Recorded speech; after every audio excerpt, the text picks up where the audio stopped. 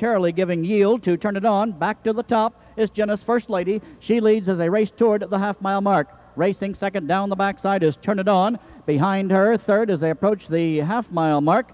Still Honeysuckle Hall. Fourth behind her at the half-mile marker is Ruby's Beach. As they reach that station, they're being led by the Jenna's Beach Boy filly, Jenna's First Lady. Heitman sends her past the half in 58-2 into the upper turn. Second, getting the journey there is Turn It On. Third, moving on the outside, Honeysuckle Hall. The Campbell filly and Morgan out and driving were third, now second. Fourth behind her is Ruby's Beach. On the inside 5, as they race toward the three-quarter mile station, is Carnival Hanover. Outside next, as they're at that mark, is Rodeo Queen, and still trailing at the three-quarter mile mark is Finish First Fancy. All in contention. They're past three quarters. 127-2. Heitman has the advantage by a length as they turn for home. And on the inside with the lead as they turn down the lane, Jenna's First Lady. They're fanned out 4 wide behind the leader. Trying to move up still as they head this way is Honeysuckle Hall. Jenna's First Lady, Honeysuckle Hall. Now joining that pair comes Turn It On. Here comes Turn It On with authority on the outside. On the inside, Jenna's First Lady. Outside, Turn It On. And John Campbell win it. Jenna's First Lady was 2, home 3. Honeysuckle Hall 4 to Ruby's Beach.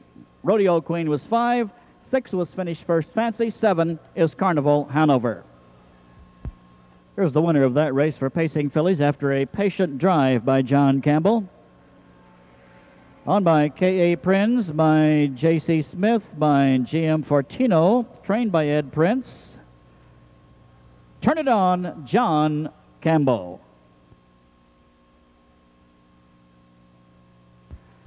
Turn It On, handily in this one, a 2-year-old Jake Lobel filly from Turn the Table by Abercrombie, bred by Meadowlands Farm of Meadowlands, Pennsylvania.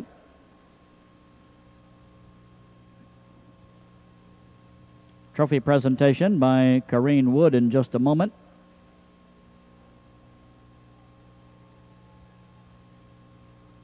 And that trophy presentation now to the connections of Turn It On by our Lieutenant Governor. We appreciate the visit to the DuQuoin State Fair by Lieutenant Governor Wood. And we appreciate her spending her afternoon in a 90-plus degree sun-baked Victory Lane at the DuQuoin State Fair. There he is, the leading money-winning driver in the history of harness racing, Hall of Famer John Campbell, and Turn It On.